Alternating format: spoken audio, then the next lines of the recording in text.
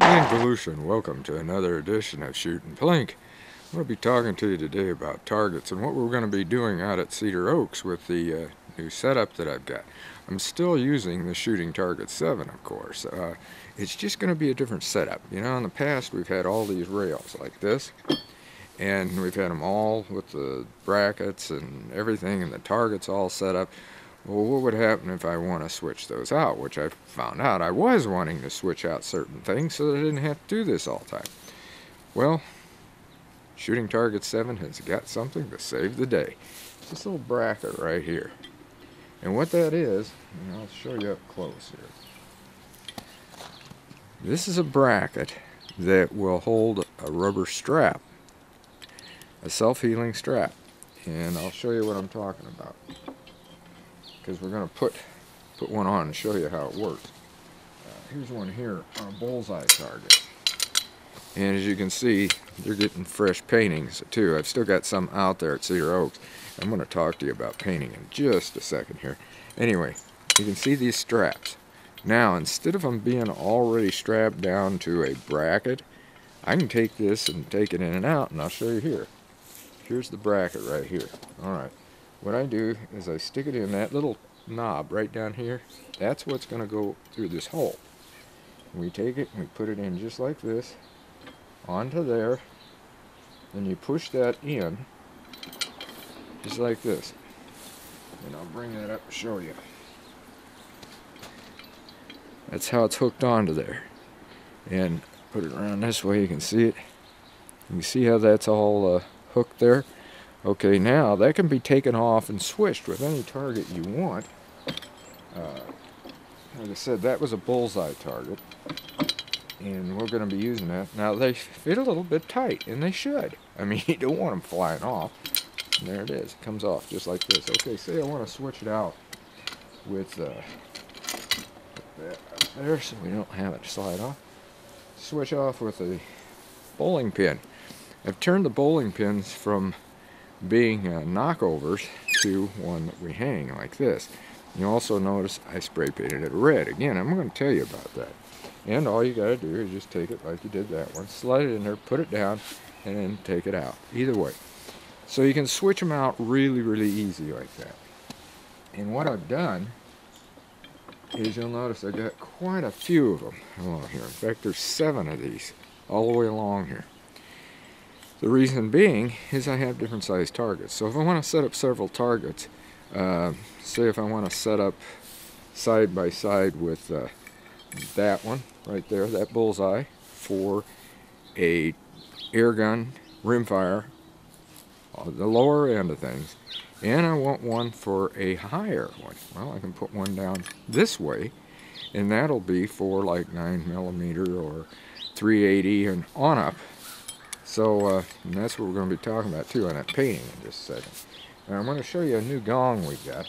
This is for like cowboy competition in the lower end of things. That's what I'm talking about, is rimfire, because they do have a category now that's rimfire. So I've got a 16-inch gong, and this is definitely a rimfire air gun gong because it's a 3/16 inch and it's an AR-400. And you'll notice it's black. So we're going to talk about the painting. And this has got double colors. Again, that one's got all those brackets on it. I can slide that in the same way. And we got 2 of those, and then we got that swinging out there. But, like I said, on the painting, this is black. That's because it's for air guns and rimfire. And that's what I have done. Put this down. I have painted them all. Now, yes, this has got a red bullseye, but that's so that you can see it. And I've got another target out there that is for the ones that should be red and on up. So I got to repaint that because it's painted just like this. And then the bullseye on that one will be black. There will definitely be a good color difference. This one is a 1/2 inch by AR-500. And I've marked them too, by the way. That's another thing to do. Mark them on the back just like that so that you know. But I painted it red, and you can tell it's a 1/2 inch. I mean, it's going to take the higher stuff. So what I do, like I said with it, I color code it. It's going to be red for the higher stuff. This way, like say I got a couple of 12-inch gongs. It's really hard to tell sometimes between a 12-inch or any size on the thickness, because there's times when you get 1/4 inch, 3/8 right in there, and then all of a sudden it's like, okay, there's the break right there. Now, of course, for rimfire and air guns, it doesn't make a difference, because it can go all the way down. But once you get down so far with anything that's 380 on up, then you can start doing some damage to your targets. In fact, I've got one, it is an AR-600. Now, I've done that a little bit different so that I know that that's for my much higher ones and at a distance. And what I'll do there is I'll paint it red, but Shooting Target7 has these magnetic stencils. And I put that over the top, I spray paint it red, but then in the middle is all silver in this steel. And I don't have that stuff here right now because, like I said, a lot of it's at Cedar Oaks. I just wanted to show you what we're going to be doing this year, which is going to be different. But again, the red target, that way, well, say if you got them hanging up even, and you start shooting, whoa, wait a minute, I don't want to shoot at that. You know, it's a 3/16 AR-400, and here I've got a 45 or 40 or whatever like that. I don't want to shoot that target with that, so I want to put up a red. And just for something to throw out too, if you're really on a budget, well, pretty much I am too, but I've been able to get some deals here, and it helps a lot. There's also a lot of discounts that Shooting Target7 offers. Just watch their website. There's a lot of things, and you can earn points and even get more discounts. So that's one of the ways I've done this too. But as I said, if you're really on a budget and you're setting up a steel shooting type range, if you're lucky enough to have an area to go to do it, a good middle of the road thickness and hardness is a 3/8 by 500.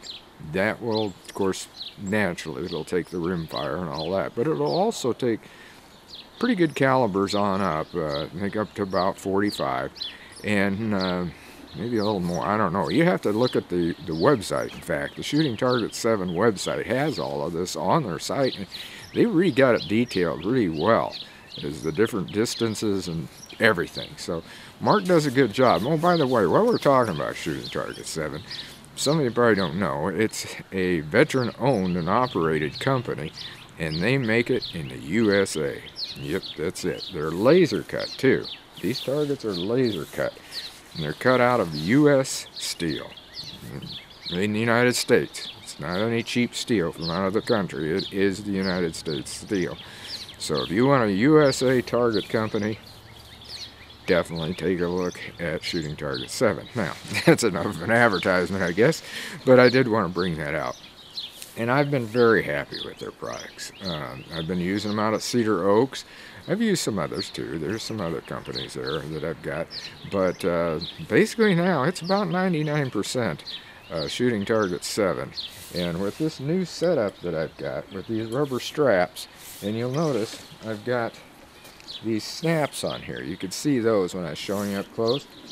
That's so that these don't go sliding on down, because a lot of times if you set up something with your rings and that sort of stuff and you're shooting at them, these start sliding one way or the other up and down that rail.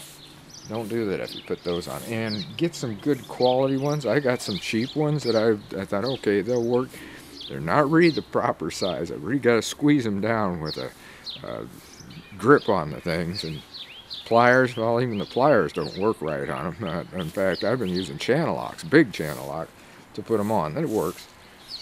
These, though, I got these right from Shooting Target7, and he tells you, he said, you can get a lot of this stuff at your hardware store. Yeah, you can, but make sure you get the good quality stuff like he's used, because I definitely found the difference. There's these down here that are down a little bit further. That's some of that other style. And you can even look at them. They're good. Well, if I can get this off here, I'll show you what I'm talking about. And the reason I'm spending time on this, it's important for you to get the right stuff. See these? Okay, these are the cheapies. These are the good ones. Look at the difference in the. You can just tell the quality. And as they say, you get what you pay for.